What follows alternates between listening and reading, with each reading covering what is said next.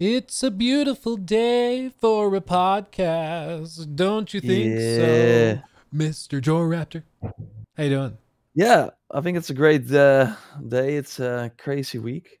Mm-hmm. Um, Playing loads of games, making lots of content, pouring myself some tea. Maybe you hear it, maybe not. For Oh, the look at that. listeners. Oh, now I can see it. Wow. Yeah. This is like a 4D experience. Wow. This is crazy. Yeah. I had to deal with some crazy conspiracy theories. Um, Ooh. and I yeah, we will get into that, I think. Oh, I'm Uh, excited. and I ordered some food, so that might get here any moment. So then I will quickly open the door and then come back.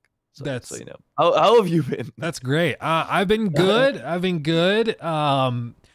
Once again, this morning we're going to talk about some like Dragon's Dogma 2 stuff because of course we can't have anything nice. So at the start of this morning, I woke up to everybody calling for the game to be canceled again, everybody raging about it. So we're going to talk about that.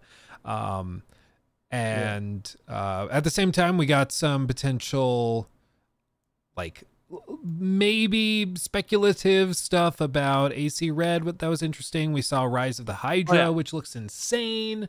There's been a lot of stuff, so I think there's going to be some good stuff to chat about. And then as for personal things going on, it's been a pretty uneventful week. So just hanging out, just hanging out. Yeah. So that's where we are. Thank you, Mr. Steal Yo Kill, for becoming a member as well over on YouTube. Appreciate you. You don't want that person in your team. I'm busy. The party's full. I mean, the two elephants in the room, of course, are Dragon's Dogma 2 and Rise of the Ronin. I have not touched Rise. Well, I did touch Rise of the Ronin. I tried it. I've not played fully Rise of the Ronin. I doubt I will finish it, but I've played all of Dragon's Dogma 2.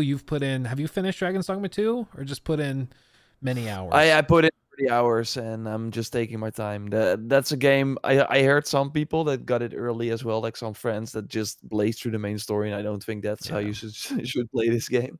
I think you actually said that last week to me after the show, like it's better to just take your time. So I kind of did that, and I've been having a great time. Like there's one, so you have this sort of starting area, which is your average forest and sort of human area, and then you also have the more deserty beastern territory.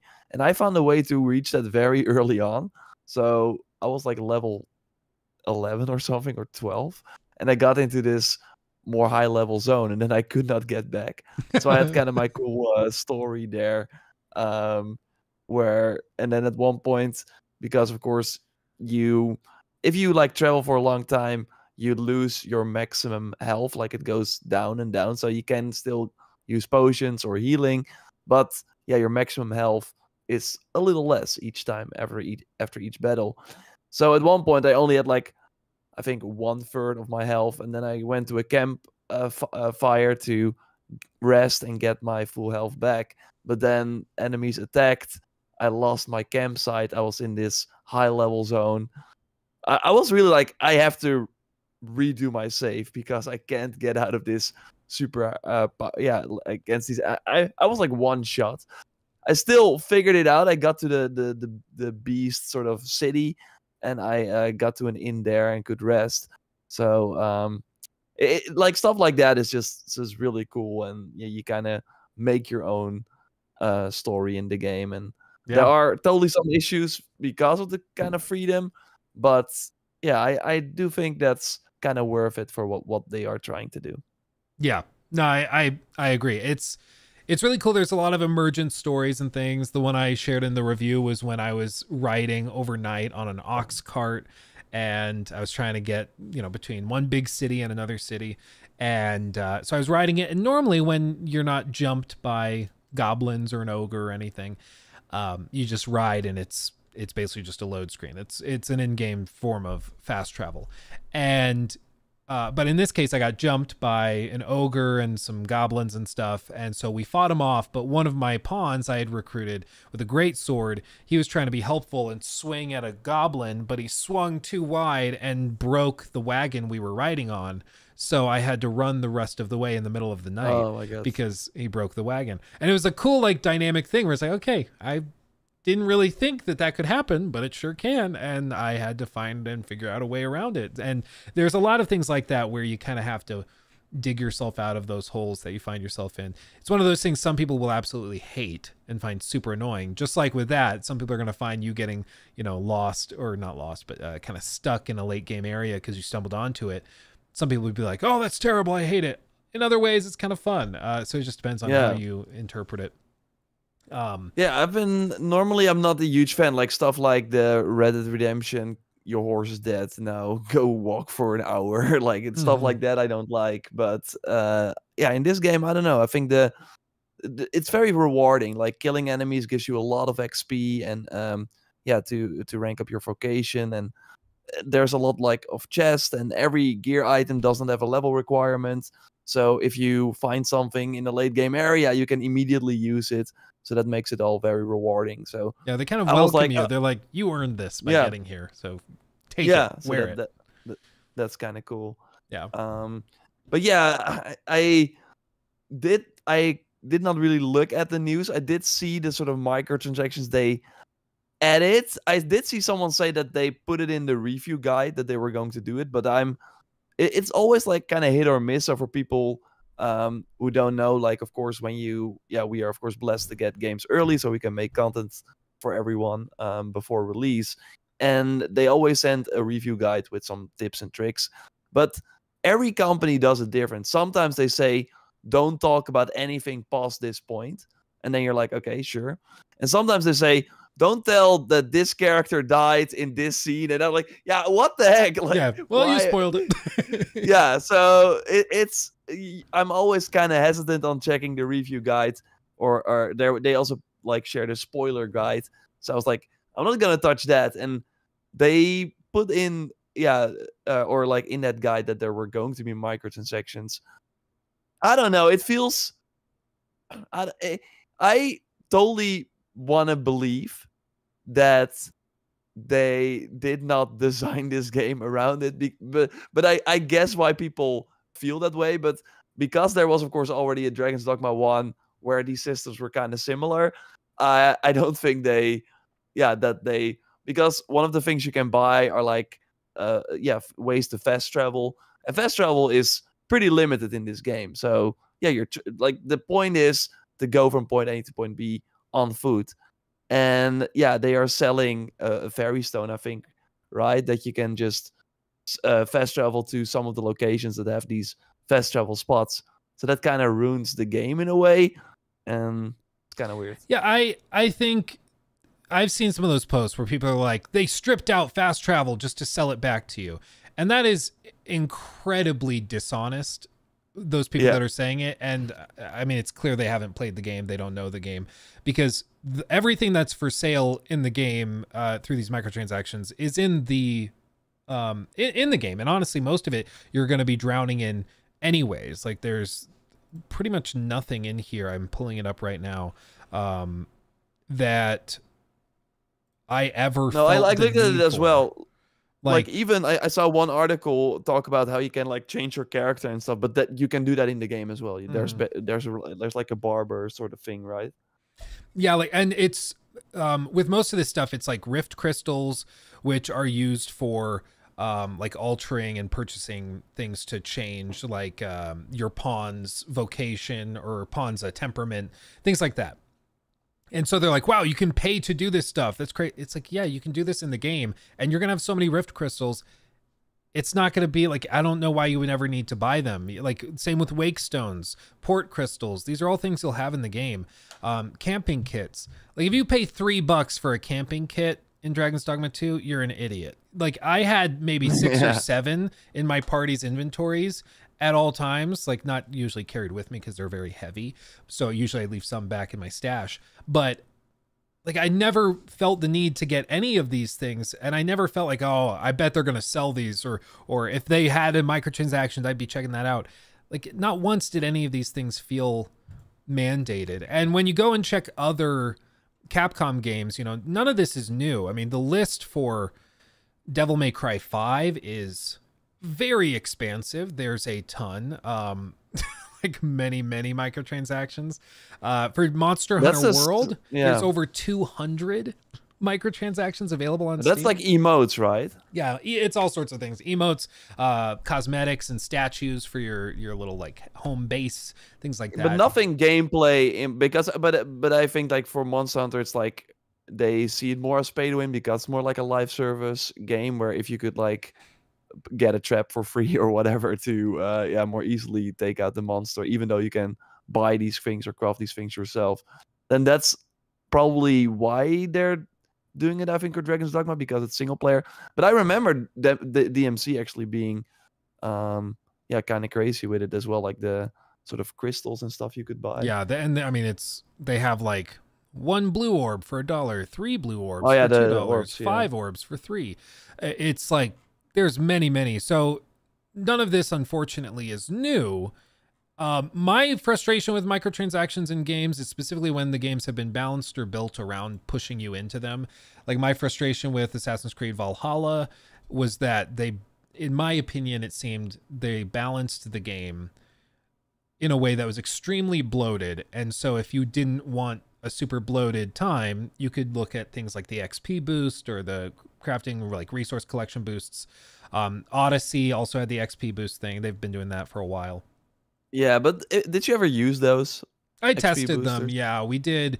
It's been years, but I did it for Odyssey back when that dropped like 6 years ago. Jesus, we're old. Yeah. But when that dropped, I remember testing it, and the XP multiplier basically made it so you could bypass the side quest grind if you were to use it from the start of the game. I think it got even worse though, because I think you would outlevel everything. So I think it clearly showed that it was just put on top of it. I don't think it was designed around it, because if you would use the XP booster from the start or halfway through, then you would be like way higher level than the recommended level. There was this like sort of gap, I think, for at one point you would have to be like 7 levels higher for the next main mission if you did not do side quests.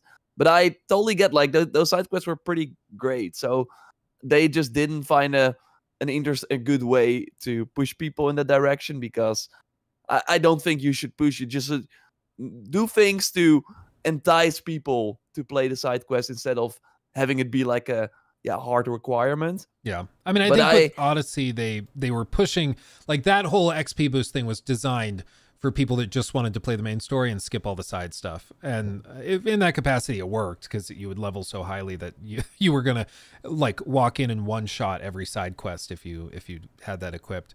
But with the case of they even had to make a feature to pause the XP booster. Yeah, they had to put that in. Yeah, it was a separate button, like, because initially I remember they got me like the deluxe whatever premium ultra whatever edition that had it, and so by default it was like enabled on my save, and I was like, can I turn it off, because most people are not going to play with it, and it was like a very difficult thing for them to like turn off my XP boost they'd put on.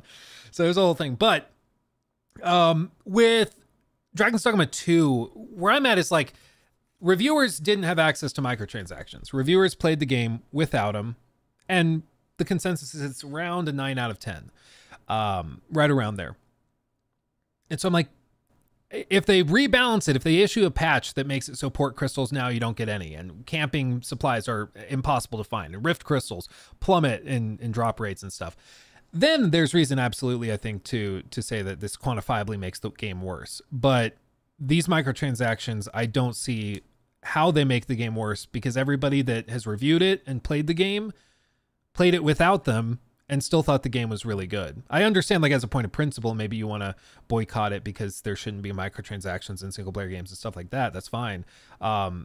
but I would love to see if people are being consistent with that, because then you're boycotting, like, I think Resident Evil 4 had a bunch of microtransactions. Pretty much anything Capcom has touched is going to have tons of Yeah, I think microtransactions. it's more the nature of this game. I think it's more about the fact that some people see this kind of as like there's no difficulty option, for example. So it really just like a Souls like from FromSoft. Like imagine them adding stuff like that to their game. It's I think it's kind of that some people look at this game kind of similar in a similar vein where if you say, hey, I've achieved this in the game, everyone knows, okay, yeah, you could not cheat. There was no option to do that. Yeah, great job, nice achievement.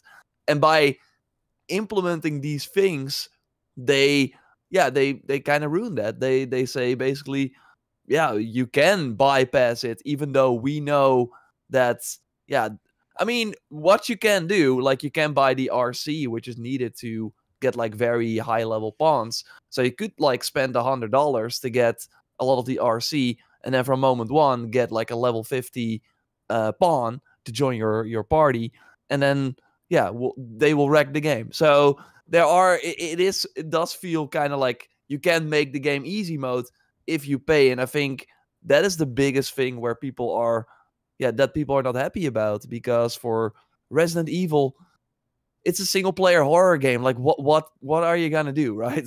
And DMC is kind of similar. It's I don't think the challenge in that game is on the I mean, that game can still be challenging, but it's still like a very linear type of game. And there's really this adventure where you're supposed to lose your camping gear in the middle of the open world, and kind of good luck. And if you can then get your credit card and get a camping and have like a sort of Hunger Games airdrop all your, like, that kind of ruins the whole game. And even though it's single player and you can control that yourself, I do think the sort of community around it makes it kind of like people are not that happy about it. And I don't think the first game had stuff like this, right?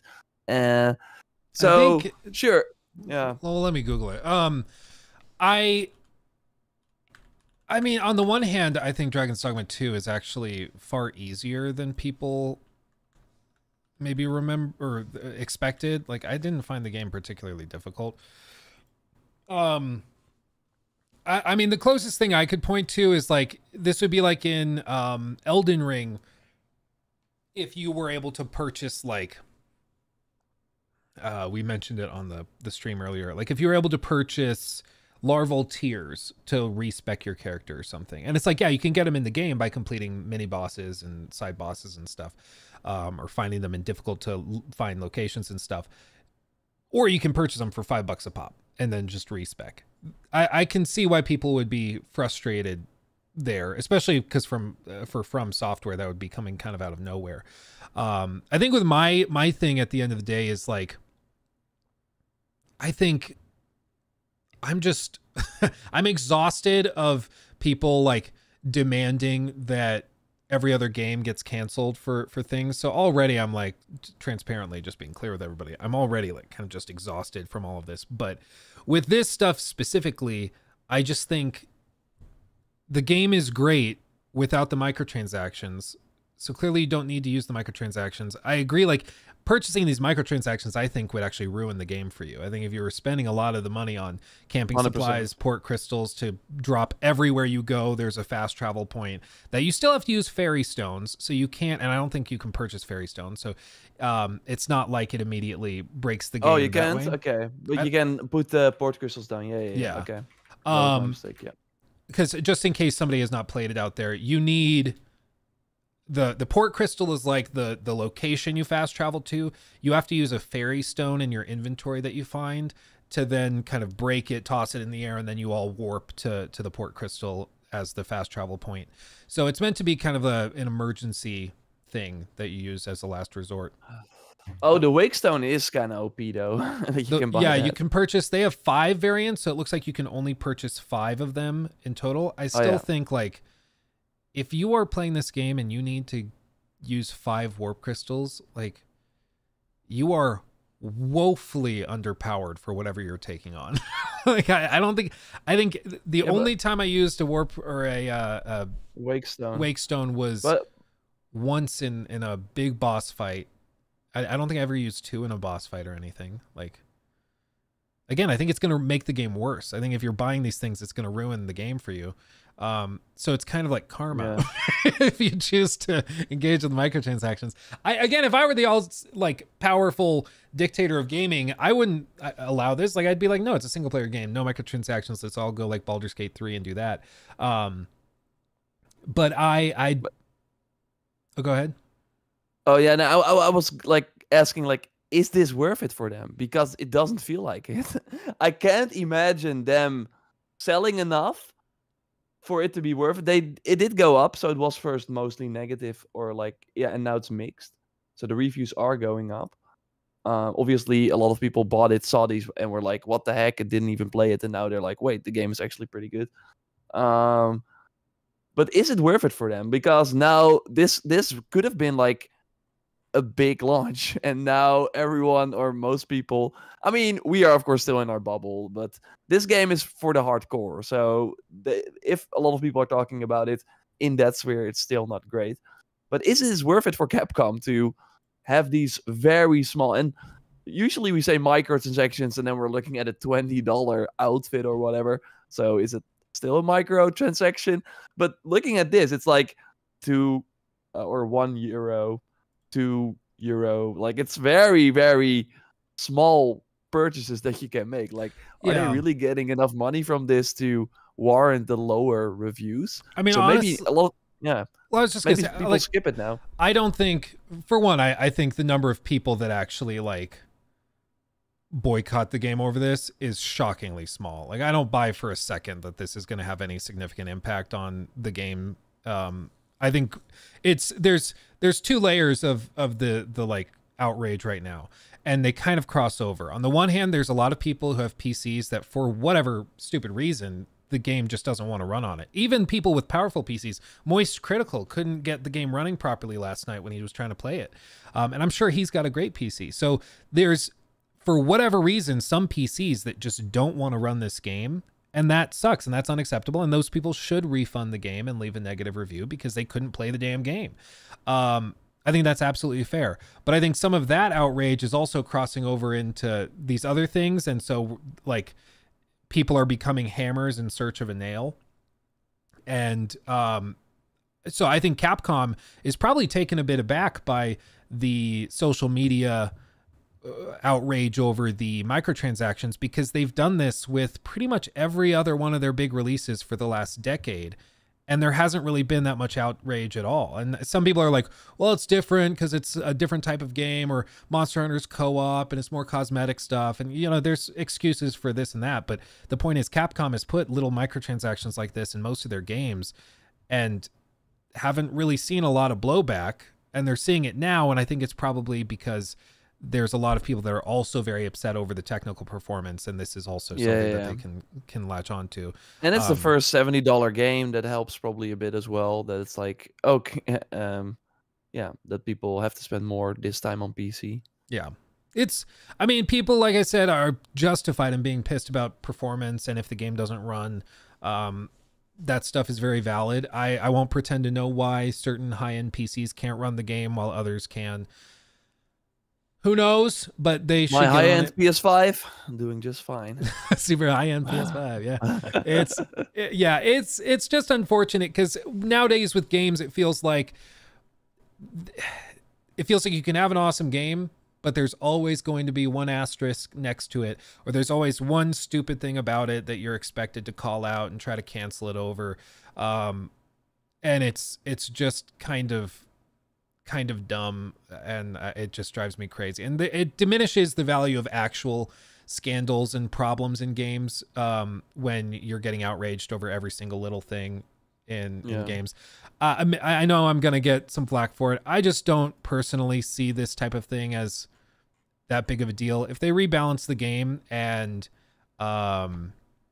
adjust drop rates to push you into buying these things, absolutely, I will be freaking out when they do that. But they won't. They won't. I don't think they will. And the game that they provided is amazing without microtransactions. So just don't buy the damn microtransactions. Yeah, and there's not a store in the game. It's really like you only see it when booting up the game on your platform. So it's not like Ubisoft is.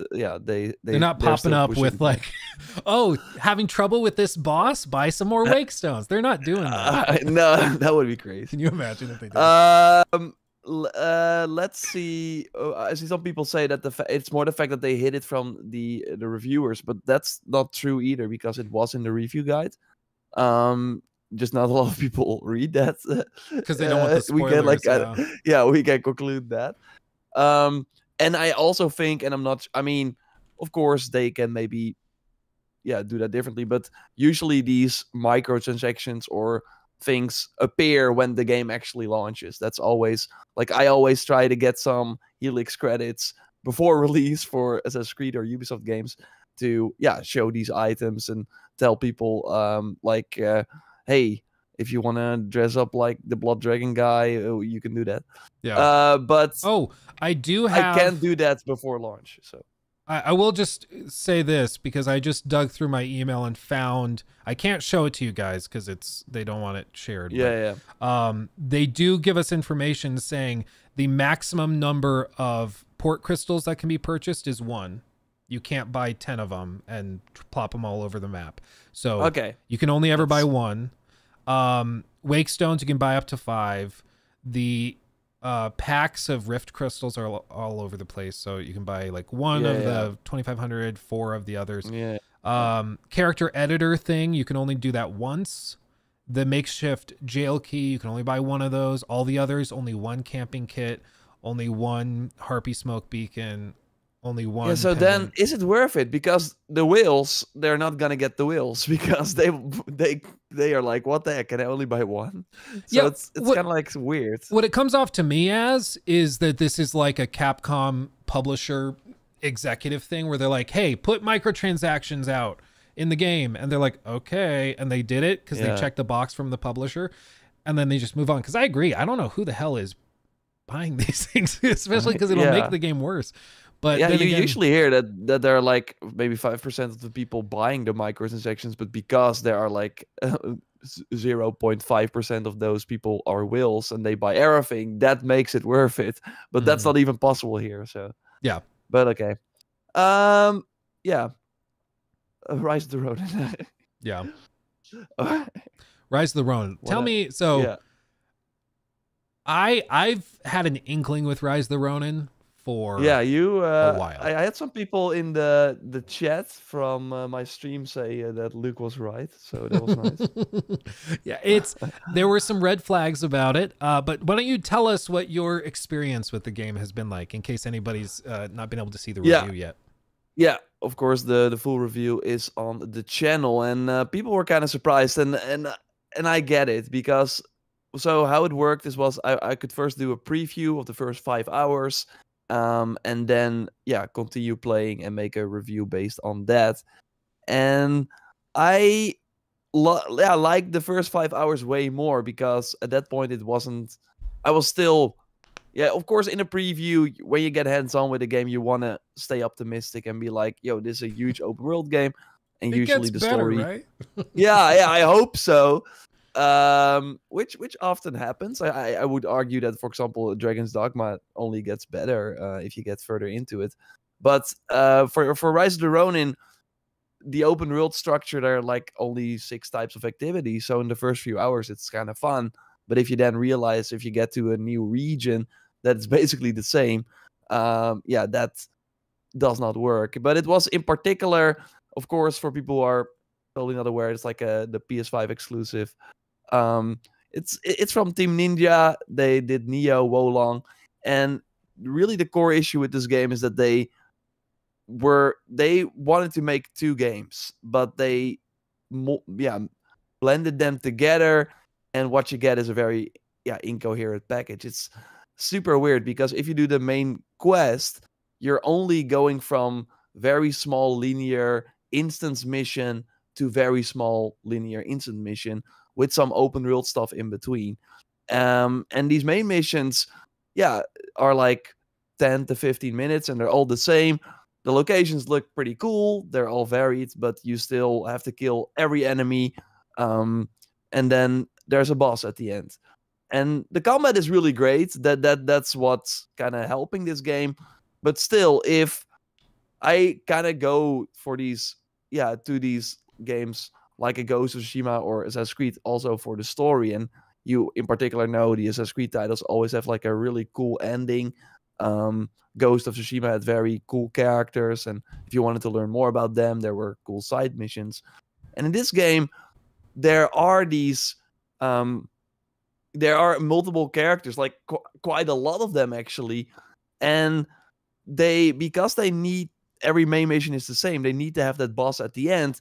You get into very weird situations where the mission is, your friend is, you have to tell your friend that his boss is captured, so we have to rescue them. So yeah, you go do that in the main mission. You kill some thugs that are like in that area, sure, and then you meet this guy that you have to talk to. The mission objective really says to talk to this person, and then he grabs a pole arm, and you're like, okay, let's do this. And you fight with like lethal weapons. You do like insane combos, blood everywhere, and then the fight ends. And it's like, well, nice fight. So why do you come here? And I'm like, what? Like, what happened here? Why am I fighting this companion that I'm just here to tell about this sort of story, or that this friend is captured? And stuff like that happens very often, and it really takes away from the story. Like one moment you're chilling with a companion, and then the next moment that companion is the final boss of that main mission. It's super weird, and when stuff like that happens, I just could not care about the story anymore. And when you combine it with an open world that is not interesting, and yeah, like I like to do the bandit camps, obviously, but this game has them. The combat makes it kind of fun. Like the bosses you fight there are varied in terms of like, I mean, there are totally the same enemies that you fight all the time, but still they have like different weapons. They do some different moves, so that's kind of fun. But if there's no reward for doing them, if at one point you figure out, okay, I'm just grabbing new loot with a higher number, and there are perks on it, but it's all very limited. Like they only give 5% more of this during night. You're like, okay, man, what am I doing here? What? And I kind of hit that point after 30 hours, and I was like, I don't want to continue playing. And that's kind of wild for me in these types of games. That just every element, and there are a lot of elements, just did not hit. And then you have a co-op as well, and you can only do co-op in these very small main missions. So not even in the open world, which would have been cool, but no, only in these main missions. And maybe that is the reason why they wanted to have a boss at the end of every main mission, to have something cool to do in co-op. But the problem is, if you play this game in co-op, for one, if you go to a mission, you can like select co-op, you can invite a friend, but that friend can only join you if they are either at that point in the story or have already completed the mission. And if you would play together at the same time, you would be playing in co-op, then you would go back to the open world alone, then you would do the sort of narrative part where you would talk to NPCs, then you would get to the main mission, you would have to invite your friend again. And it's like, there are so many elements, it all doesn't work together. Like, they really had to pick a lane. Like, are you gonna be this main mission, like more Neo style game, or are you going to be this huge open world with cool things to do? And that hopefully connects the dots in other parts as well. So I was kind of disappointed overall. I expected more, and the game is the worst looking PS5 exclusive by a long shot. It's kind of wild. That video you posted on Twitter. Yeah, that was crazy. And that was with the day one patch. I'm not sure if you saw the review, because I actually was ready to go even more ham on it, because there were even parts where there were only 7 people on the street, max. And I would get frame drops left and right. It would look extremely ugly. But then they did release the day one patch, which kind of tweaked that. So well, yeah, luckily that kind of fixed those issues. But I was like, how can this game run this poorly, look this bad, and be exclusive to the PS5? Yeah. I don't know what happened. And we were talking last week about like the potential brand damage it could do to PlayStation, putting PlayStation Studios or PlayStation Interactive Entertainment on the box. Because when people see this in the store, they're like, oh, it's Sony. So like it's probably Ghost of Tsushima levels of polish and refinement and beauty and production value. And it's not. It is crazy. Like, I don't even really understand what's happening in some of these shots. It's so horrifyingly like rough. And this is after the patch. Like, I could have gone like, I could have been like, here's the footage of me actually playing, but I was like, yeah, I have to show the day one patch. But still, it looks bad. The shadows popping in and out. It's crazy. It's ridiculous, man. But I mean, it goes to show you, like, I've talked before about when games try to do something new, they will then be held to that standard. So, you know, if you're talking about Rise of the Ronin, it's going open world. Yeah, okay, you go open world as a studio. It's one of your first like forays into this kind of style of game. Or with Starfield, you try to go space sim. You know, whenever you go into this thing and you put yourself into that category, you're going to be judged against the others that have done it as well, maybe for the same price or in the same category and ballpark. And for them, that like they're charging full price, full AA, or for rather $70. Yeah. And so it's going to be compared to Ghost of Tsushima from years ago.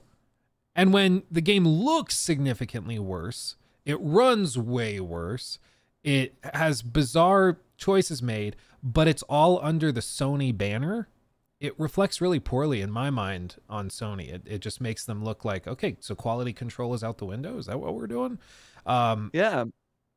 I don't know. I'm curious because that's kind of what you see if you make a review about a game that people pre-ordered a lot. You see a lot of like copium, like, no, this other person said that this is actually good, so I'm gonna listen to them, and I'm like, sure, I hope you enjoy it. But there was this conspiracy.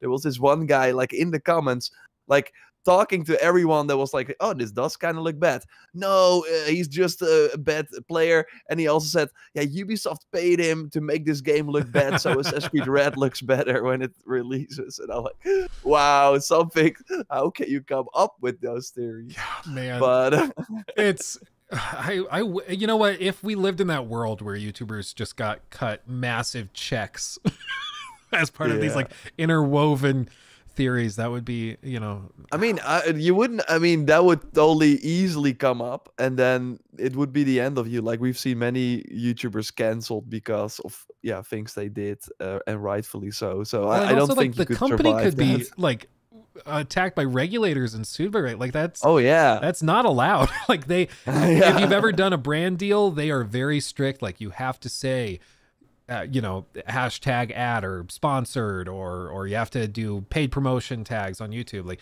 they're very, very clear about it. Even for reviews, they typically want you to be like, thank you to X publisher for the review code, that type of thing. So it's just so funny. Like, so we're going to half admit to things. Like, so I got the review code from Sony or from whoever, but I'm not going to disclose a relationship with something. Like, it just doesn't make any sense. The whole thing is insane. But they're just looking for things, and then like I wanted this to be great. Trust me. Oh wait, my foot is here, so I will be okay. Go for it. Yeah, no, I mean, I think we've all been hoping that this would pull itself off, but it's just you can't lie when the evidence is in your face. And in this case, like we can see clearly there are major issues, and to excuse this kind of stuff away requires a level of cope that I just don't know how it's manageable. Like I get, maybe you can excuse all this stuff for sake of the combat system. If you really like the combat, cool. But for $70, man, it's hard to argue that this is tolerable. Like, this is the game running well, and it's like this, you know? It's just, It's crazy. But I'm unfortunately, curious to hear your thoughts, like when you get more time with it. I think you should do a video on it if you. I'll try probably putting in another couple hours. I want to get to the more of the open world stuff and see what it has to offer. But I mean, it's not easy to go open world. It's just not. It's quite difficult. It takes a different skill set, and technologically speaking, it's much more demanding. And I think this game just Yeah. shows you can't just take an old dog, have it do a bunch of new tricks. It's really not easy to do. And you're Yeah, seeing kind of and the growing pains of it. yeah, and it's like the first few hours you're unlocking a new feature like left and right, and I'm like, stop it with all these. You have like a bond system, so every character you meet, you can like level up your bond with them, but it's very easy. Like do a side quest with them, give them a gift, or make a choice that they like. But it takes forever to unlock like a new level, and then you get like a reward. And there are, I'm not kidding, like more than 20 or 30 of these characters. I'm like, what do they expect me to do? And you have this. We already talked about it in the previous episode about the cats that you can pet. Okay, it's like fun to do 1, 2 cats maybe, and there's like a small twist to it where the cat is asleep, so you have to like sneak up to it. But there are like 70 cats in the open world that you have to find. It's like, that's why. Why is there so much stuff in this game? When yeah, you could have just focused on a few core things, and I think this game would have been way better. And that's why I think the Neos and the Wolongs were better, because they were clearly they clearly knew what they wanted. And I think those were the games that they maybe more wanted to make. You really see still this Souls-like sort of DNA that they now have with the Neo titles in this game, where they're using a lot of things, or they're introducing a lot of like things to make this game more accessible. Like the difficulty was a big question, of course. Is it hard? Now, there are 3 difficulties, so that's nice. And they do many things to make the game easier, but you're still at one point out of nowhere. Like you're feeling good, you got like a great loadout, you're like, okay, this is going pretty well. Then there's this boss, like pretty early in the game, and it's like Sekiro level crazy. It's like, woo, like it does insane attacks, and you're like, what am I supposed to do? And you're parrying, and it's like way tougher than any other boss you've killed. So I was stuck like for 40 minutes there, and I was like, am I doing something wrong? But no, they still have those very high skilled enemies there, and I do think that that's also going to be a turnoff for people, especially because at one point you will fight a boss 1v1, and then 20 minutes later that boss sometimes it's like, oh, thank you for or like these people are like infiltrating this sort of area, and you have to fight them off, and you're protecting something important, and then you kill them, and they're like, that's all for today, goodbye. And then they just walk away. Like, no, I want you dead. Like, why are you just walking away? And then the next like 20 minutes you're fighting that boss again with another boss, so there's like duo bosses, and like, well, I was already struggling against this one guy, why are there 2 of them suddenly? So it's crazy. There's just so much in this game. It just seems like a quintessential example of like biting off more than they could chew. They decided they wanted to go with like Ghost of Tsushima, but still do their old school combat stuff. But then they also wanted like some Ubisoft side activities, petting cats and things. Like they just wanted to do everything. And then they kind of learned the hard way that you can't, or at least it's really tough to do that much. And it seems, at least from all of the like the graphical problems, the technical problems, it seems like they probably just didn't have the hardware or the engine capabilities to keep up with their vision. I mean, maybe this is one of those situations, kind of like The Witcher 1. You go back, you play the original Witcher game, and it's like, oh baby, it shows that this was like their first foray into this type of thing. It's technically first foray into anything. And then they got better as they learned the lessons from the last one. So maybe the next game they do is going to also be an open world game, and they'll take lessons they learned from this and improve the technology and build it and build it and build it. And maybe in a couple more releases, they'll be able to just drop pretty regular, Elden Ring clones, and that'll be great. But this is not it seems.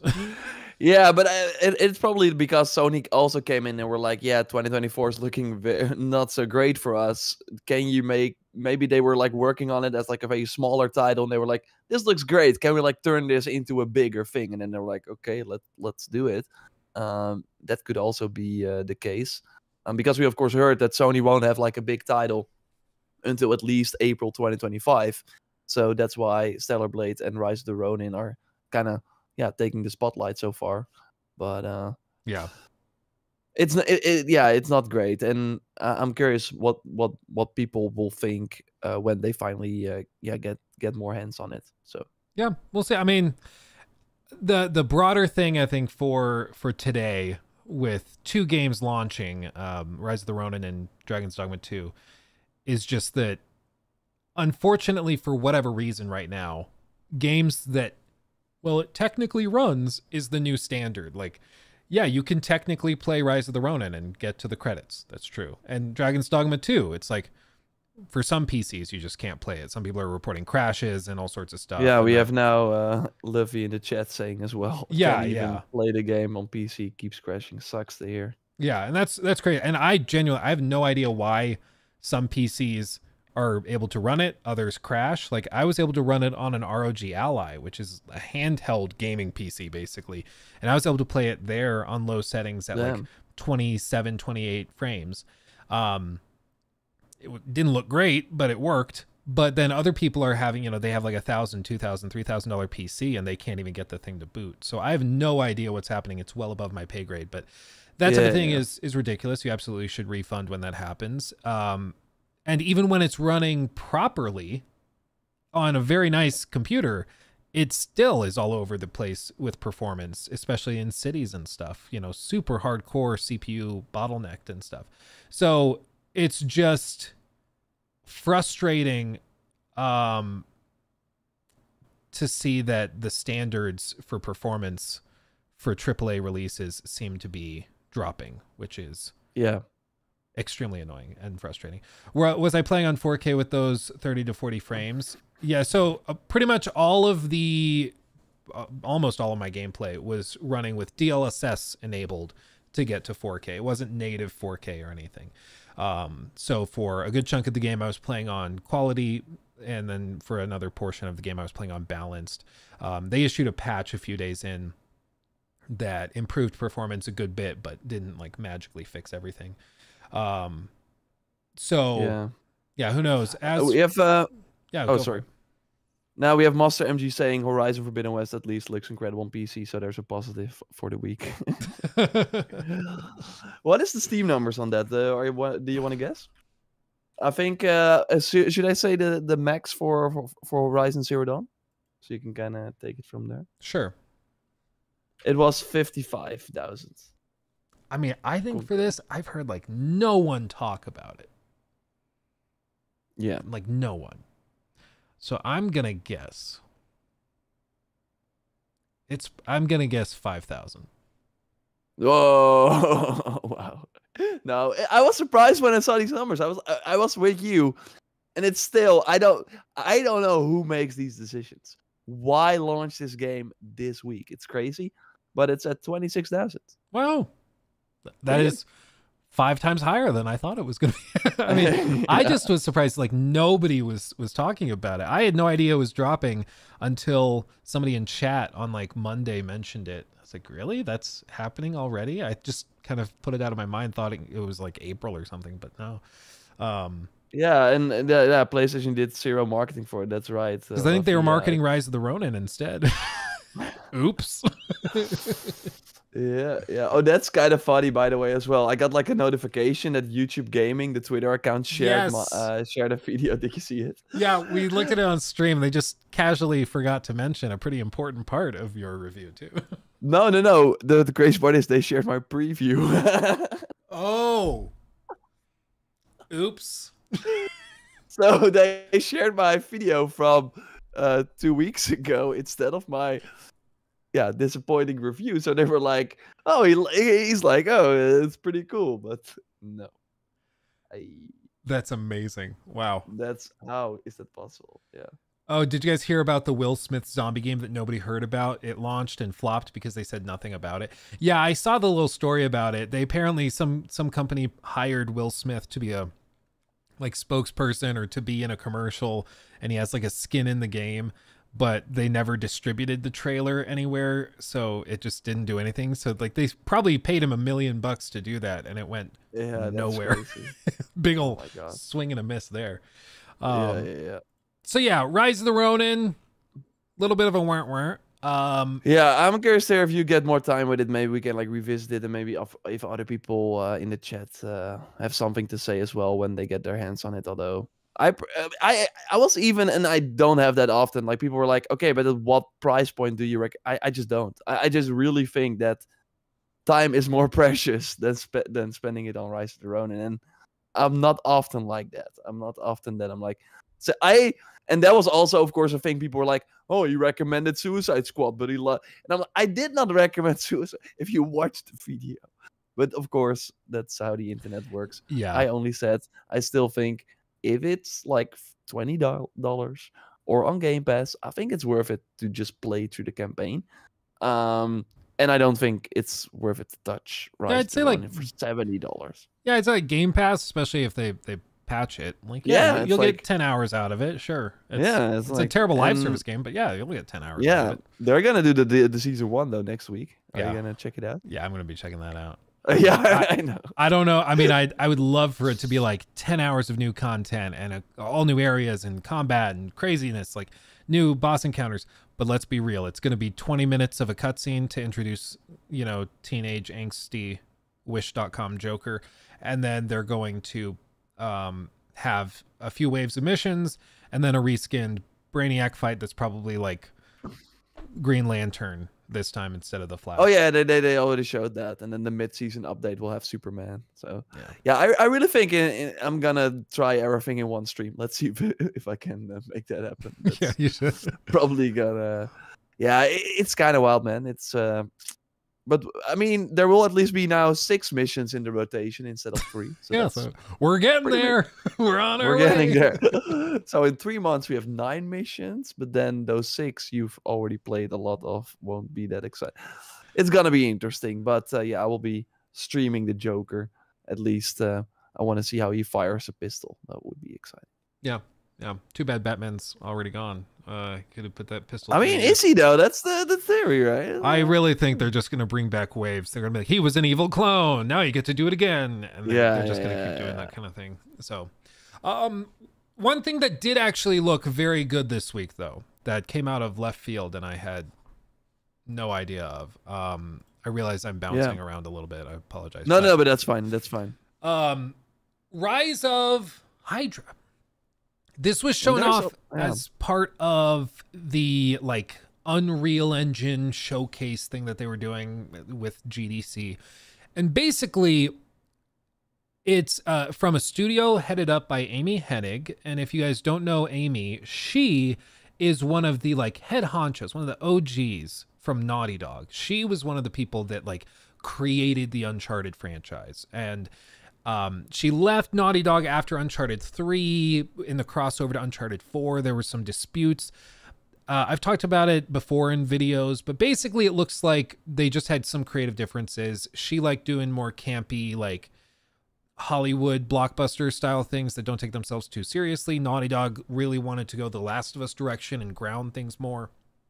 And she had other exciting opportunities, like a Star Wars project, all sorts of stuff. So she left and had a bunch of her games and projects canceled for like a decade. And then we heard news that she was working on some other stuff, and we didn't know what it was. We heard rumblings, but didn't really know. And then we got a like an actual trailer for it. And this thing is ridiculous. I mean, this is running an Unreal Engine 5.4. And I mean, if you think it looks too good to be true, if you think it looks graphically insane, they actually showcased as part of it demos of the technology working. So they were able to like move the camera freely and change the particle effects and remove the mask from characters and all sorts of crazy stuff. Like, this is actually running. Probably running on the $5,000 PC, but it's actually running. And It just looks crazy. So it's a new game targeting 2025. It's set in 1943 with Captain America, Black Panther. It looks extremely high production value, very, very cinematic. You don't expect it because it's kind of a new team. It's like Skydance Media, like yeah. So they got the goods. But I think like Unreal Engine 5 makes everything look great. I mean, Immortals, of course, also looked really good. Yeah. But It's yeah, we also have to see gameplay. Like that's kind of the thing. You already said it. It's like, how will this play? Did we see gameplay? I'm like looking at the Captain America part where he like throws his shield and then hits like multiple enemies. Was that like the start of like a combat encounter? Is that like a finisher, or is this all a cutscene? So yeah, I I mean, don't know. what this reminded me of when I saw it was the Order 1886 for a couple of reasons. For Oh, one, it looks graphically stunning, as did the Order 1886.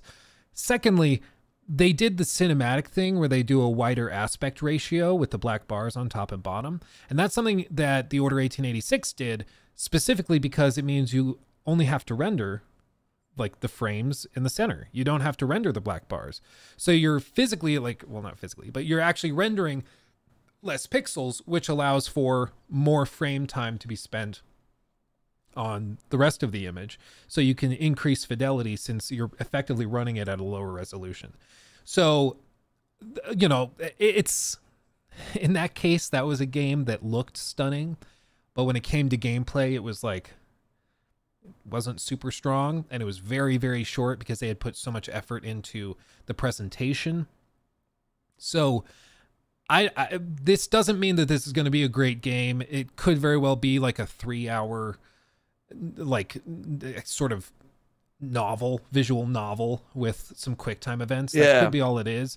Or maybe it's actually like a huge, you know, semi-open world adventure game or something. No, But yeah. I think more likely it's a very small, in scope, linear narrative game where you're going to be oogling and ogling at the cool graphics and stuff, and it's going to be like an interactive movie.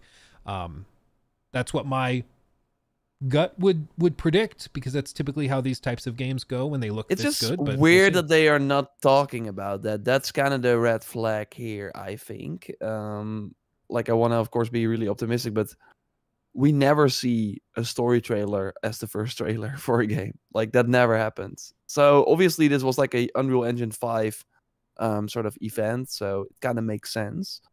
But I do think you would get ahead of it if there was a lot of good news, like, oh, this is a big game, blah blah blah. So I think, yeah, saying that it's probably going to be pretty small would make sense.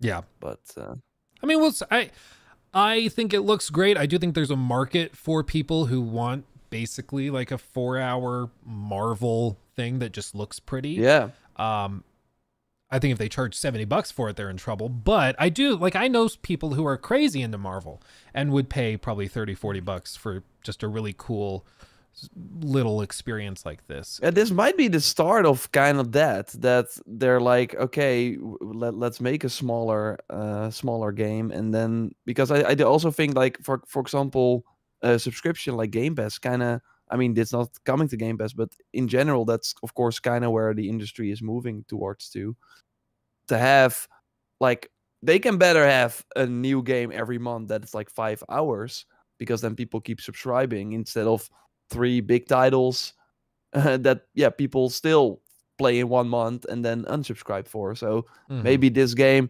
does really well, because if you look at it, like the Marvel games, you would think, we talked about it before, but they have not been a huge success. Guardians of the Galaxy underperformed. Avengers, of course, huge flop. Like, maybe this is the way for them to go, to not be this like game that people can play for a long time, or that has like this huge budget, but instead is like a very cool cinematic, like a Marvel movie. Yeah. But that you can then actually play. They're like, hey, That people could be like cool. Marvel movies. Let's just make an interactive one and charge $40 for it. Like, I think that probably works better than where's Avengers. the info though? Yeah. We know it's coming 2025, but that's kind of it. And usually you don't bury that unless it's like kind of bad news. So they or maybe they don't know yet.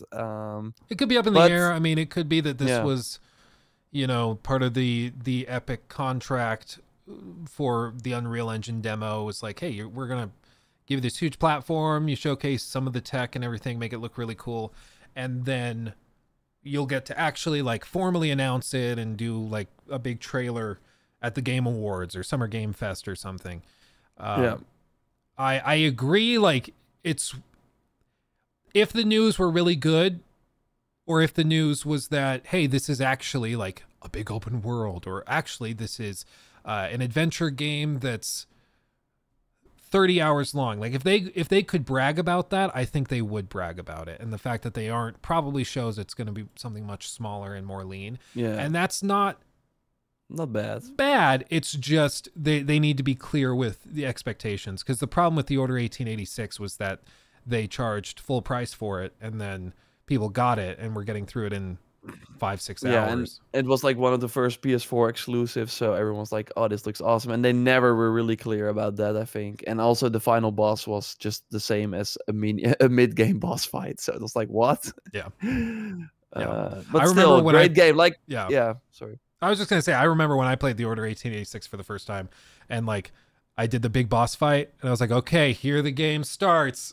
and then the credits roll, and it's like, Yeah, what? that sucks. We will never know what happened. But yeah, that was weird. That was, but it is still a game that you remember, so it did leave a mark. And going back to something like Rise of the Ronin, I don't think people will remember it after Yeah, a few weeks. I mean, that's one thing you got to give it credit for. I mean, what other games a decade after launch are still being compared for their graphical prowess and stuff? Like, we pulled up on stream on Wednesday after this dropped the original announcement trailer for the Order 1886 from like 2013, and that game, if that was released today, would still be very, very passable. Like, yeah, it's crazy. It was so far ahead of its time. But are they still around? Ready at Dawn? They were bought by Oculus, but of course making VR games. But they've been doing VR stuff. They did that one that's like in space. That one Lone VR Echo. game. Yeah, and I played that one. That one's good, but it's most of the like hardcore narrative talent, it seems, went to Naughty Dog and Santa Monica. Oh yeah. So they live on, but not at Ready at Dawn, I don't think. Yeah. Yeah, well, one more thing about this game. I really hope that you say, okay, show at the Summer Game Fest. I don't know if this is like a short game. I would prefer to see it when it launches like a week later or something, because that's kind of the thing with Marvel. They sometimes can overshow things, and if this is a 4-hour experience, then you can only show so much. Yeah. But it is interesting. For me, it was interesting to see that even though Marvel is kind of in a low, and I see some people RS NOS saying I'm personally burned out on Marvel stuff. I know many people are, but still, this trailer has like 3.4 million views on the Marvel channel, and there are probably real uploads as well. I did a tweet about it that blew up, so there is still hype for it, and I think them going for like the 9043, it looking this great. Yeah, there's still like an audience, obviously, for this, and I did not see anything. Of course, when Guardians was announced, oh, I did not like Avengers, I'm not gonna buy this. So I did not see anything about that. So it seems like we moved away from that. I hope this hits for them. Yeah, and I hope, you know, it's another great showing for Amy, because Amy's been kind of AFK for a decade, basically. Yeah, sucks. And it's too bad, because she really is like one of the leading video game designers in the industry when you look at her portfolio. But she's just had trouble getting things out the door because she keeps partnering with like EA or, you know, whatever other company that just ends up, well, we actually overhired, everybody's fired, you know, just canning everybody. So we don't like single player games anymore. But why did you hire me for a single player game? Yeah, you've already spent like $20 million on this. What are you doing? Yeah, but it just is what it is. But hopefully this is the start of her comeback, because it looks really good. But I think the big thing is just going to be setting expectations. If it's quick time events, okay, but be clear. The worst thing for this would be to just keep it kind of coy like it is now, and then release it for $70 and people play it. It's 3.5 hours long and it's all like QuickTime events like that. Yeah, That's yeah. when you'll have a problem. But Yeah, for sure. If they're clear, they can dodge it. Yeah, I put in one extra thing. I don't think we don't have to like talk long about it, but if I still thought it was interesting. Yeah. So this is from Reuters. They had like an article about Tencent, and of course Tencent is kind of the developer behind the Assassin's Creed Jade game. So that's the mobile game. Did you play it? Not yet, right? No, I never got the invite. Okay. No, it was also playable at Gamescom. That's where I got my hands on it. And it's basically Assassin's Creed Odyssey for your phone in ancient China, which is kind of crazy.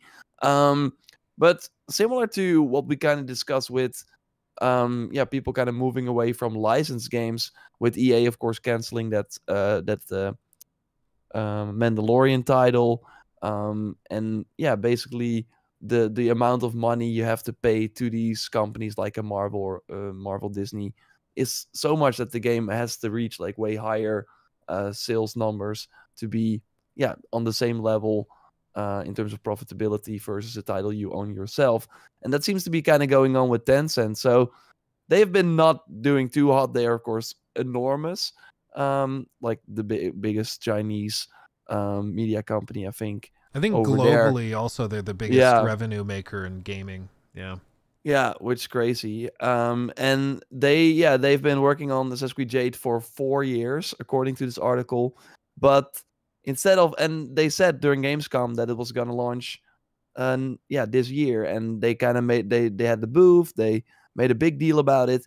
But it seems that they are kind of stepping away from it. They're still going to launch it, but they redeployed hundreds of staff from the team developing Jade into its recently released party game Dreamstar. I'm not even sure if Dreamstar is out here, but that's something they own themselves. And like if I type in Dreamstar, I get nothing about a game on Google. Let's see. Dreamstar game. I think it's like only in China. Then still, it seems like Fall Guys. Yeah, it's like Fall Guys. Oh my god, it is like if you can look up gameplay, it's just straight Fall Guys. Fall Guys. And like all the party animals and those sort of games like combined. So yeah, imagine working on Jade and then having to go to this game. That's a kind of a change. Oh yeah. But yeah, they're seeing a lot of like success with that, and they own that. So yeah, it makes sense that they want to focus on that. And like the latest part of a pivot at Tencent, which now looking to move away from developing Western franchise for mobile due to thin margins. Again, they already paid a lot to Ubisoft to have the Assassin's Creed license, but probably every microtransaction spent on that game, Ubisoft will probably get a percentage of that as well. So everything in Dreamstar is 100% for Tencent, or 100%, of course, they have to share it with iOS and Google as well. But that seems to be more, again, moving to in-house things that you fully own, that you get more money from. But it's kind of weird now with Assassin's Creed Jade, because they were doing this huge marketing push, and it's basically Assassin's Creed Odyssey again. They do have some cool systems like a co-op, but also in instance missions. There were some mythical bosses you could fight together as well. There was this story. So again, it was pretty crazy for a mobile title to be this like big open world RPG. But the systems again were really like based on Assassin's Creed Odyssey. So if Assassin's Creed Red releases at the end of this year and we play that, and that is like basically the spiritual successor to Odyssey from that team, I think Jade will look and feel even more dated than it already kind of was. So maybe on mobile people will be like, oh, but it's still great because I can play it everywhere. But I do think it's going to hurt the game quite a lot launching after Red, right, when that game has like a sick post launch as well, because I do think there will be some overlap. But yeah, Tencent making more money from their own games, which also kind of makes sense. But yeah, it's not a good... It's an interesting, I think mostly like I know not a lot of people will care about the Jade game, but it's mostly once again this sort of companies looking at their own IP. EA of course said that as well. We're focusing more on our own IP moving forward, because we own that we can do everything we want. Yeah. And all of this just reminds me again of like what happened with EA, where EA recently announced they're trying to move away from licensed franchises. They want to do stuff that they own the rights to maximize margin and revenue, or rather profits over revenue. And I think it's because a lot of these big mega corporations, it's all about make number go up. Like that's all they're trying to do. All the executives care about bigger numbers. That's what you want. So you can either get new customers to make those numbers go up because more people buying things. Okay, we make more. But when you run out of more people, or people are not, you're not seeing the same growth, it's kind of stagnating, you start to look for other ways to increase margin. One of the ways to do that is to try to shift and pivot off of licensed deals where, like you said, you're paying 30% of every dollar spent to the App Store, and then Ubisoft maybe takes another 20-30%. So like I think like something like that. You start to lose over half of the revenue, or if we just say half the revenue on each dollar, when you could. Well, the costs are the same. Yeah, the costs are the same. Yeah, you're paying the same developers. And you hope that because it's Assassin's Creed, more people will look at it as like if they made Jade Odyssey or whatever. I know is that actually a game? Yeah, there's probably. like an old, but then like you would get everything, but will people care about it? Like we would not be talking about it right now, for example. So yeah, so we'll see kind of how it develops, but it is interesting to see them kind of casually pivoting off of it. Before it's even technically out. It's just interesting. But I think they would have, if they launched it around the Red, when Red was like in the hype, because I'm really, what do you think, to kind of make a small side I mean, I have to think there's probably a little bit of crossover, but as far as I can tell, Red is supposed to be like the next evolution of the franchise. It's going to be on, current gen hardware. It's going to be very graphically impressive. And I agree that'll make Jade look out of date, but Jade is also like a mobile game. And I think that there's a lot of people out there who don't have modern consoles who would still like to play. So I don't think it would be like a total loss. It definitely wouldn't perform as well. What I meant was that I do think that if they, I basically had two questions. Like one was, I do think that if they had it out when the Red marketing machine was kind of going, so when we got the cinematic trailer for it and the screenshots, and the first information, and people are like, oh wow, I can't wait. There's an RPG I can play right now. They might jump to the phone while they otherwise won't, because otherwise, like, I got Red already. Why would I play this on my phone? Which is probably the inferior game. Yeah. So maybe that would have helped. But I'm also curious, what do you think? Will we see Valhalla excitement levels for Red? I think I think so, because I'm anticipating it. When we finally see it, I think it is going to look like a notable leap forward. And I think that's one thing that perhaps Mirage actually unintentionally is helping Ubisoft with, is we got Mirage and it's with an old tool set. It did what it needed to do. It was good, but it was still Valhalla basically, just with a bunch of really complicated reskins.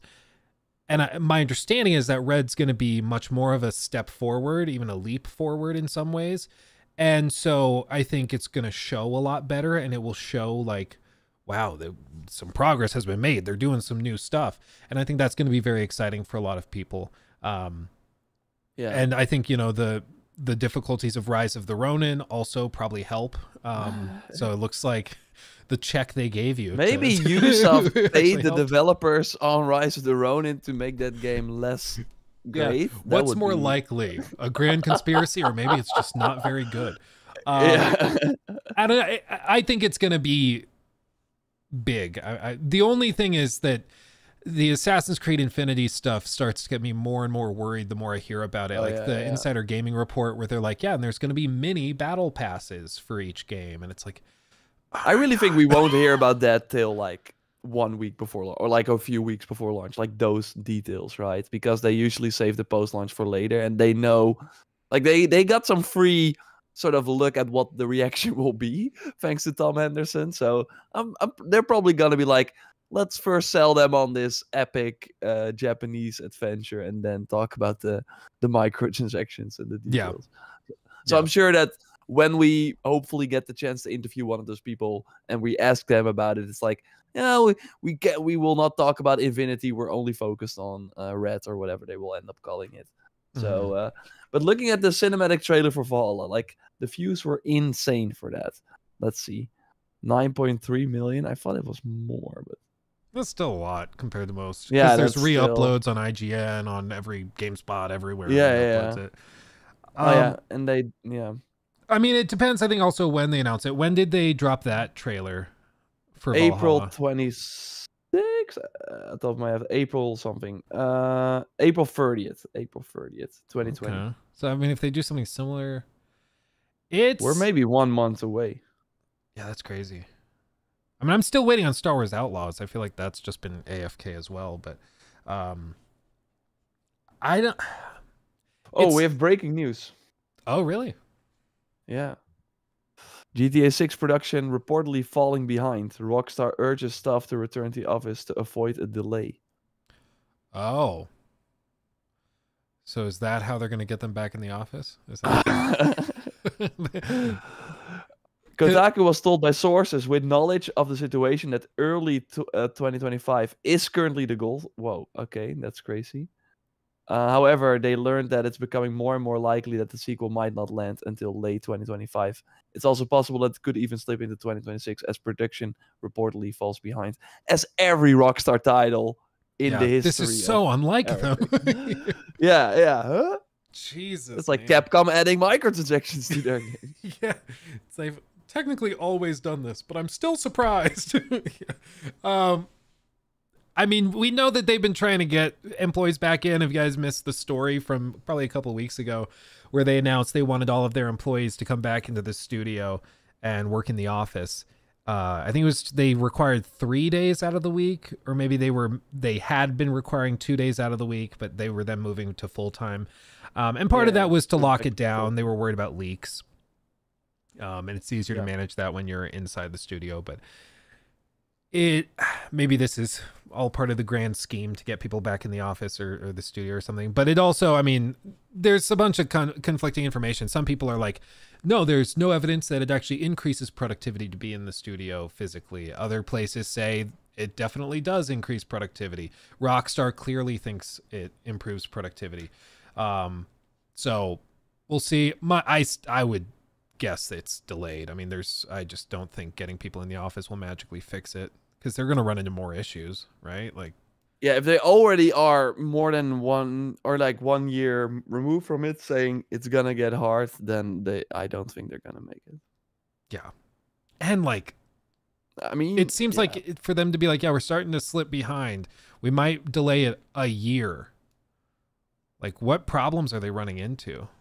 Like, it's got to be pretty significant if they're going to delay it that long, unless they care that much about. Because like they would potentially be delaying it out of the fiscal year that they were targeting, and that's not desired. So do they push it back to the holiday? Like, I don't know how that works. I mean, they're now aiming early, so that would be next financial year, which is crazy. I don't know how that makes sense, but that kind of does show, if that was really the idea, that does show that for Take-Two, that's like a big loss, because then if they really thought GTA was gonna hit, like we did some calculations, or I in particular, like I thought there was no way it was gonna be there, because they would probably get more money from it than they were looking at. But if GTA 6 was included in their forecast, then if that is removed, that's not great. That's not great. Well, and if it's then moved to even further. Yeah, well, and the other thing is, like, they're getting very close with these delays to like significant new gaming hardware. Xbox is rumored to be dropping potentially a new console in 2026. Like, That would be like a plot twist if they like can you imagine launch game for the new Xbox? Like that would be Phil Spencer's over there, like trying to hack into their servers to it's like delay, please delay. Yeah, Imagine that. Like if Xbox launches a new console, PlayStation's launching theirs the year after. So Xbox has definitively the most powerful hardware. Yeah, but I mean, even if GTA 6 launches into it, because I think we should at this point just say, okay, it's gonna launch early 2026. I mean, this always happens. Red Dead was also fall 2016 or 2016, and then it launched in 2017. I think GTA was delayed as well. It always happens, so it's not like a surprise. But yeah, early 2026. Then it would still at launch be kind of an even playing field. PS5 Pro, we of course kind of talked about that as well, but Digital Foundry with the leaked specs was like, we don't even think it's gonna like go to 60 with these specs. But yeah, Xbox, if they're really starting a new generation, could. But then yeah, it would still be a year later that console would launch. Well, and I'd be worried that would also lead to delays if they're like developing it and optimizing it for the Series X and S and PS5 they will right now. Backwards compatible then, I think, for starters, and then launch it, because that's what they did for like the a next PS5. Gen. Yeah, then launch the next gen version later. But that's of course very very future talk. Like we will see. But yeah, that's kind of crazy and not surprising. But I mean, 2025, we talked about that Marvel game. It's also coming 2020. Like, there are so many titles, Monster Hunter, that are launching 2025. Ghost of Tsushima 2, probably. If GTA was really planned for early 2025, and it was included in Take-Two's financial call, then Borderlands 4 is 2025 instead, because that's not going to launch this year. So then we're really looking at a kind of and Sony's got a lot of stuff. Yeah, like Sony should. Yeah, they have to. Like The Last of Us, whatever 3, if they do that, or a new Naughty Dog IP. Santa Monica's working on stuff. The Days Gone team is working on something. Yeah. Blue Point is working on something. Kojima, he's working on stuff. Like Death Stranding 2 is 2025 as well. Like, it's already crazy. So I don't know, but it's mostly that even last year with that many releases and success like Baldur's Gate 3, the gaming industry still did not really grow that much. So that's why everyone is looking at GTA 6 to kind of get that new, also mainstream sort of injection. But yeah, they have to get it right, and they won't. They are not sweating. I mean, they're probably sweating it, but it won't. Like in a few years from now, it won't change anything. Yeah. I mean, it's more important to get the game right, because there's a lot riding on it, and even if this is like a Cyberpunk situation, I think that would hurt the whole gaming industry, with a lot of like people that rarely play games that are getting the console and are playing this game, and if it's like a technical disaster, then that's not good for everyone. Then a lot of people, I think, will stop gaming because they've been burned before, and now they're like, okay, this is how gaming is these days. That sucks. Yeah, no, I agree. I mean, you cannot. It's almost impossible to put into words how big GTA is. Like, there are very few games that cross over the like media, the planes of media. Like, they cross from this plane to another, going from video game to TV to film. And GTA, Red Dead is one. Like, usually what I look at is if it pops up in TV shows or something that I watch, I know it's got a wide mass market appeal. So like if South Park does an episode where they, have everybody playing Red Dead Redemption 2, okay, it's probably in the mainstream. Like it's crossed over. And very few games can do it, but Rockstar Games can. And I agree, they don't want to screw it up. If this was a flop, or if it has tons of problems or whatever, I mean, it's going to be a disaster. Yeah, that would be for everyone. But I don't think it will, but that will mean that they will take all the time they need. And if they're already falling behind, that's not a good sign. That's really not a good sign. Yeah, but maybe the early 2025 was always too ambitious, because that's always what happens. Like, so far, nothing new is happening. This always happens with Rockstar Games, and it's kind of surprising that they are surprised, because we are not. Yeah. But It's like the joke. oh well. Yeah, you just take whatever date they said initially, add 2 And- years, add a year, whatever. Yeah. You're like, oh, that works. Yeah.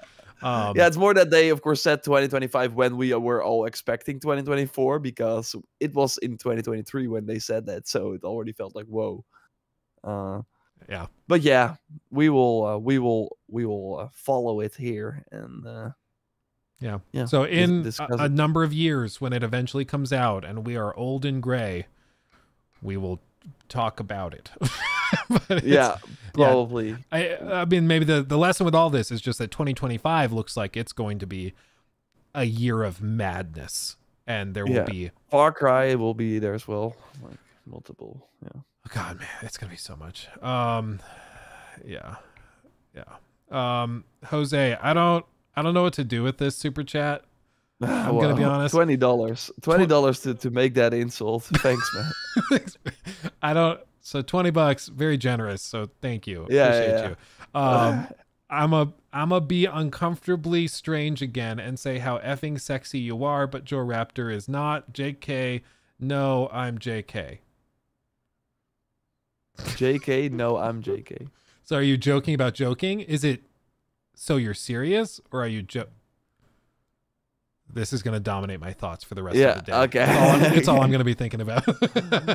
Let's end on that high note. Yeah, also, to catch up on the others, Mia, also, thank you for the super chat. This is the question I think we've all been waiting the whole show to find out about. It's just what everybody has wanted to know. And there were technically hundreds of these questions. We just had to filter them out because there were so many. Jor, tell us about your gym and workout routine. Have you been going already? Because that's what you kind of said, right? That people could get. Yeah, they could tease me Take if you I accountable. don't. Yes, I have been. Nice. We're not like I don't know what gains I could expect, but we're on our way. We're working on it. Okay. Yeah. That's nice. That's nice. So for me, it's 4 times a week now. Monday the legs, and on Tuesday night either the chest or the back, and then I switched that on Wednesday, and then today Friday I did sort of a combination of things, and I'm going with 2 times with the trainer and 2 times with a friend who's a is that like an English word? Wait.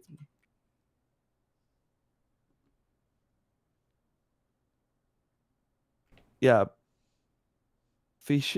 Yeah. Wait. I never said this word in English. Oh.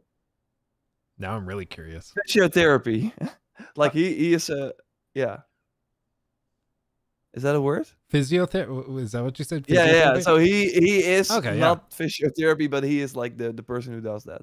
So that helps. So that's cool. Oh, that is nice. That's a good friend to have. Yeah. Right there. Yeah. Yeah, for sure. Yeah. No, for me, it's just a lot of the Stairmaster. I figure most cardio exercises, if I hate them with a passion, they're probably good for me. So I do Stairmaster, like 2 minutes high speed, 1 minute slow speed, just do Tabata surges with it. And then after that, go and lift. And I have a series of workout plans that I follow for that, just so I can't cheat or can't skip sets. I just have to do everything on the list before I get to go home, and I just do that. And it's been good. It's been good. I think I mentioned on stream at one point, there's an older gentleman. Like, I usually go pretty late at night because I don't like a lot of people around there. But one of the reasons is because there's like this older guy who goes and he's wearing the big hoodie and he puts it over so like you can barely see him. Looks like Emperor Palpatine. And he just walks around.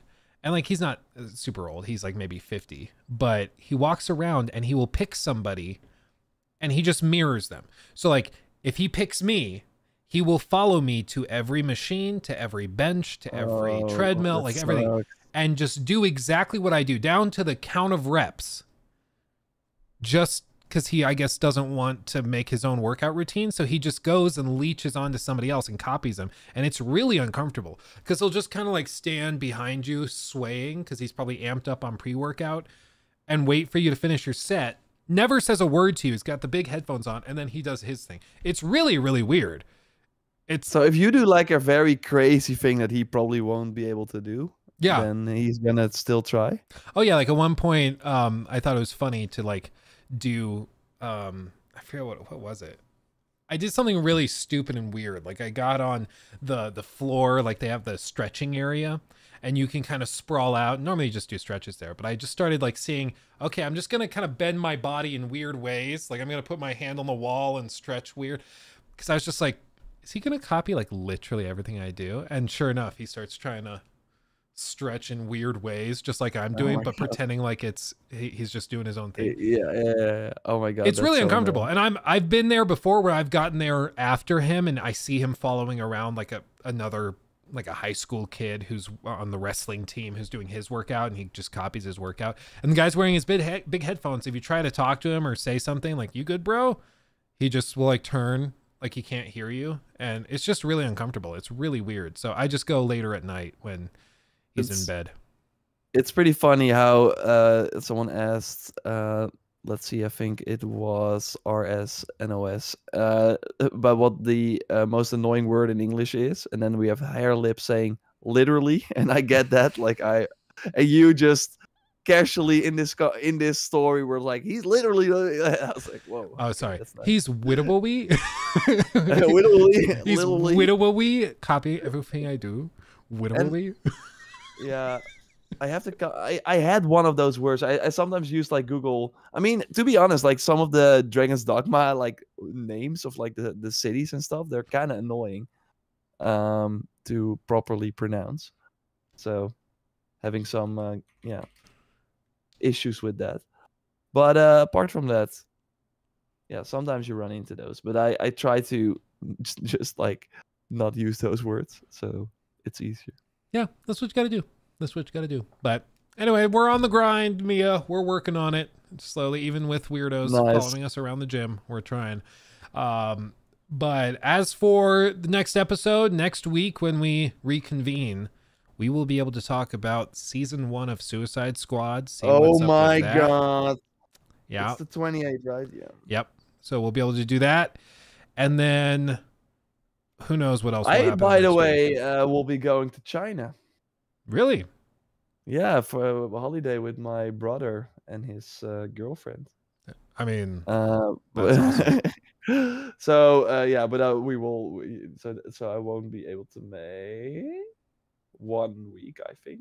But that'll be a good time. Yeah. Well, yeah. We'll figure that out. We'll cross that bridge when we come to it. That's awesome. Yes. But with all this, I mean, everybody, thank you so much for watching. George, do you have any parting words of wisdom? Anything else you want to say? Not really. I hope everyone has a great gaming time with any of the games that they're choosing, or if you're still playing Final Fantasy, I totally get that as well. And yeah, let us know what you think of Rise of the. I'm particularly curious about the Rise of the Ronin. Like, am I the outlier here? I mean, the Metacritic is still pretty good, but the Metacritic's higher than I would have expected with these performance issues. But it is mostly from like websites where it's like Hobby Consoles. It's like a Spanish website or something. Yeah. PlayStation Universe 95. How do you? So give I'm like, that a who 95? are these? Who are these people? So yeah, I don't know how you give that a 95, but I don't know. Some people, I know some reviewers, they don't like consider technical issues when they're reviewing. They just review the game almost like in a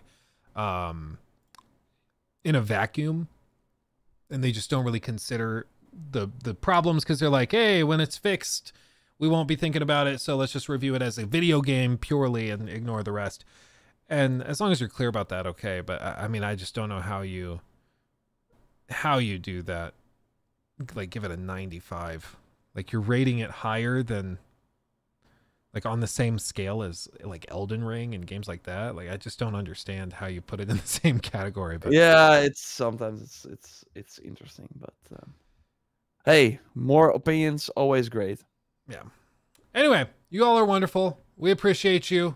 You're all fantastic. Have a wonderful, wonderful weekend. Yeah. Enjoy whatever games you're playing. Stay safe, everybody. Much love. We will see you soon. Hugs and kisses. Bye-bye.